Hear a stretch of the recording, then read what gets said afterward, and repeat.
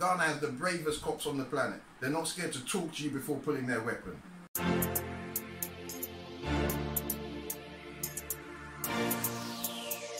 Mommy! Dream that got me on. Starzy. Oh, white family music. I'm going back to where I belong. You're the reason why I'm singing this song. Boy, I did you no wrong, but you broke my heart. Hi guys, we're Team Apple. I'm Sam. I'm Yaba. And we're Ghana bound.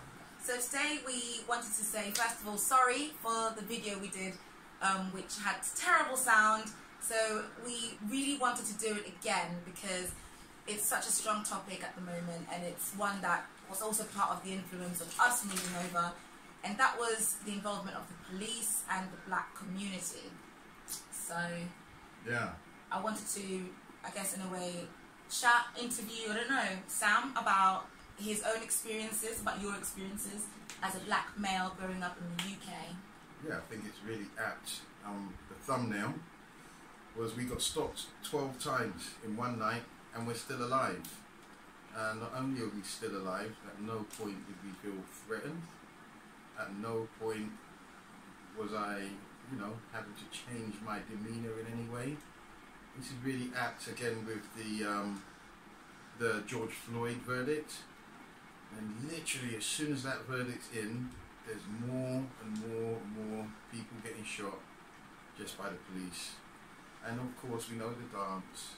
They'll start vilifying the person, whether they was a nun or a villain. But the police's job is to protect us and make us feel safe, or protect the common good. They aren't supposed to be judge and jury. That's why we have judges and jury.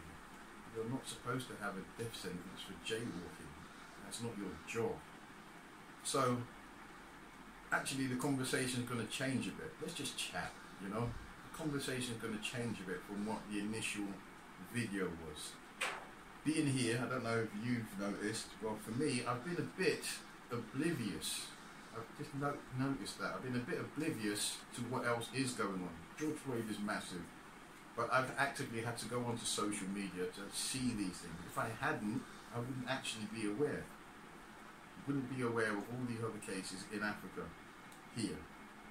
From here? From my location here. I wouldn't be unless I went onto the Instas, and unless I went onto, well, I'm not even on Facebook that much, but actively going out there and seeing what's going on, the suggestions that come up on Facebook, YouTube. And maybe that's the thing, that the continent isn't more in uproar about these things, because it feels a bit isolated or insulated from those things over here. But when you say insulated, do you mean like it's safe and secure cocoon, or you feel like there should be some kind of help being reached out? Because see, when we was back in the UK, I felt closer to it.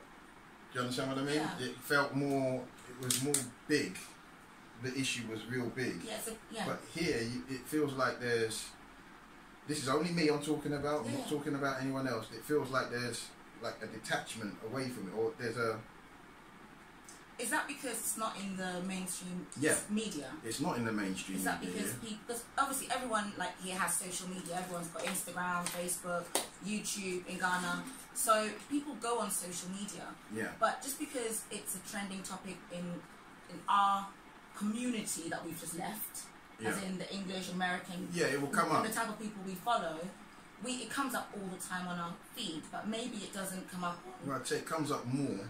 But I don't know, it just seems that there's something there that's niggling away in my brain, as in, why is this not so prominent in my day-to-days going on? Yeah. Because I'm here, I could literally get away with being in a bubble of, I know this is a new phase of our life, and you could shut off anything. We've got issues here that are more prominent. Yeah. Let me ask you this then. If it was prominent here, what do you think the Ghanaian community could do or should do to support the West? I mean, I think what I'm saying is, if I'm feeling a little detached, what would it be like for our government, who are our representatives, who are dealing with stuff day to day? I don't know. I'm not articulating myself. No, but you're making sense. What I'm trying to say is, I feel like the whole of the continent should be screaming and saying, we're not having this for our people in America, our brothers in America, in England. We matter. Not the Black Lives Matter slogan, but we've had loads of conversations, and I've said to you, to a degree, it's less important of me being Ghanaian and more important me being an African, because when a Nigerian wins, I win. Yeah. Okay? Yeah. When a South African win, I win. Yeah. When we're standing anywhere in the diaspora, we're not seen as Ghanaians, we're seen as Africans or that black man. Yeah. Okay? Yeah. So that bit of the divide, which again was put on us as a divide, not that we decided any of these borders, okay, is less irrelevant than being there for our fellow Africans. Yeah. And I feel, I'm not sure, I can be corrected, I don't know everything, but I feel that our leadership... It's too quiet. Yeah. And I don't know what has been done. So if you can hit me in the comments and say, hey, Sam, you're wrong, you know, our leadership is crying out, or what can they do? United together, we can do a lot. But right now, there's a separation. It feels like there's a separation, and if they are saying stuff, and if there is political will and there is political moves, it's not very public at all. I don't know why that wouldn't be, but this keeps on happening, man. Is that because over here it is very separated? You know, there's not that initial well, for me anyway, there's not that feeling of Africa all together. You know, we're Ghanaian, they're Nigerian over there, they're from Togo over there. So even more so, the black community in England, who are a whole mixture, and the black community in the US, who are a whole mixture, being murdered by the police. Is there maybe a disconnect? You know, we want the continent to cry out and say, this is wrong, stop doing this. I mean, our police are not perfect here in Ghana. They're far from perfect, but no human being is perfect. But the relationship with police here, this is what we were touching on, the relationship with police here is very, very different. I said, we had there, on our trip up to Elmina, we got stopped 12 times. There were police barriers there. There were armed police stopping and checking for various different things. At not one point did I fear for my family. Every single interaction was calm, at some points jovial, and very courteous, both ways, relaxed. These are armed police we're talking about. It's a completely different relationship. I'm not going to go into the faults and the issues that we all have, but I'm telling you, you meet a policeman here, you do not fear for your life. It's not in the equation. Alright? Do the right thing. Even for the most part, and again, that I can be corrected, but my experience, doing the right thing stops a lot.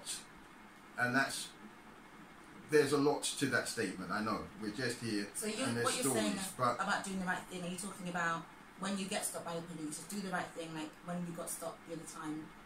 I had my paperwork. We went to, you know, Sam got all his paperwork out. Gave him the paperwork. It was all legit. He opened the boot when he got told to open the boot. He barely spoke. And, you know, is that what you mean by do the right thing? I suppose, but then there's going to be people that says, these police, they chop, they do this, they do that. We're not perfect. But what I'm saying is, it's the nature of the stop. There was no dynamics. We had our kids in the car, and when the policeman asked him to step out of the car to show him his paperwork and the boot, I didn't start freaking, because it was dark as well. I had zero fear about what are they going to do to him. Oh my God, how are they going to be? What are they going to do? I've got my son in the back, my kids. It was just a feeling of, inconvenient. Let's just get on with this. There was no fear. Here's the other thing, because I keep hearing this stuff. Police officers can tell me. All right, how come the Ghanaian police are not fearing for their life? Because I keep hearing in these things that we're doing, these interactions on these things. Okay, it's for my safety. I've drawn my weapon, and you see time and time again, the young black man, white man, whatever it is, in America right. has no weapons, has not drawn. We've heard enough times of unarmed people running away from the cops, but these cops keep saying our job is dangerous and we're fearing for our own safety. Well, how come none of these Ghanaian police who had weapons ever felt uneasy about meeting me? They didn't draw their weapons. They didn't feel the need to grab the control of the situation and escalate. They treated me like a man, like a normal person, like a normal human being. What is it that these other cops are so scared of? And they've even got more technology, they if that car moves, they can track that car. UK, there's two, what do you call it? 2 cameras to everyone in the population, apparently. Okay? We've got number recognition, cameras, all sorts of stuff. Why are they so scared? Why are the American cops so scared to the point where they have to pull weapons before even talking, before even doing the thing that they're going to end up doing at the end of it? I don't get it. Furthermore, the disconnect between us, the narrative that keeps dividing us, oh man, I'm having enough of it. This whole nonsense that Africa has nothing, that I remember growing up and feeling that, that it wasn't even cool to be African as a kid for me. I remember the police harassing me for nothing. Just because. Sus laws. Just in case. It's victimization, it's discrimination. It's clearly. Am I happy to be home? Yes. I'm happy. I think I'm going to put this one. Ghana has the bravest cops on the planet. They're not scared to talk to you before pulling their weapon. How about that one? How about that for a thumbnail? Ghana has the bravest cops in the world. They will talk to you before they shoot and kill you. They won't even have to. They don't even pick that thing up.